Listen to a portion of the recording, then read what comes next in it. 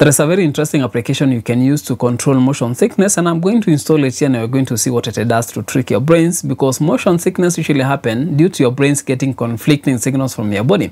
Like your eyes will perceive that you're moving, but your inner ear is not perceiving any movement, or the vice versa. So we are going to correct one of them, which is the eyes. So there is an application. What you need to do is just go to the store and just the Play Store. This is Android. I think even iOS usually have that.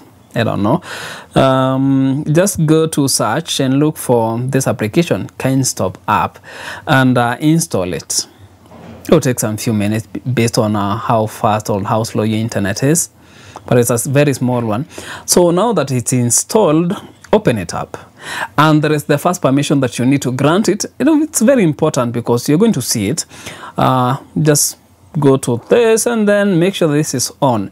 Now what you can do from this point is you can change the theme, but before you get there, just play it. Now after tapping on this play button, you can see we have some dots that are moving based on the orientation of the phone, what's happening. So this is, I know where you are headed now, so you can change the theme and all that. You can just put whatever you are comfortable with and all that.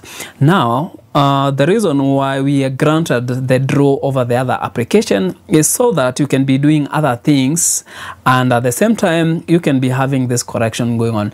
Now most of the time is your eyes cannot be able to extrapolate your position based on what you're getting into your brain, so it perceives where you are at a certain time when you're moving. But if you have this conflicting, you can use this application to try to guide your brains into now what's going on, because if you're moving, this will imitate the movement that will happen, and this correction will go directly to your eyes and it will go to the brains, and this signal coming from your eyes will be congruent with what will be coming from your inner ear, so there will be no conflict. Now the reason why we drew over other application is so that you can be doing other things. Like for example, let's go to TikTok.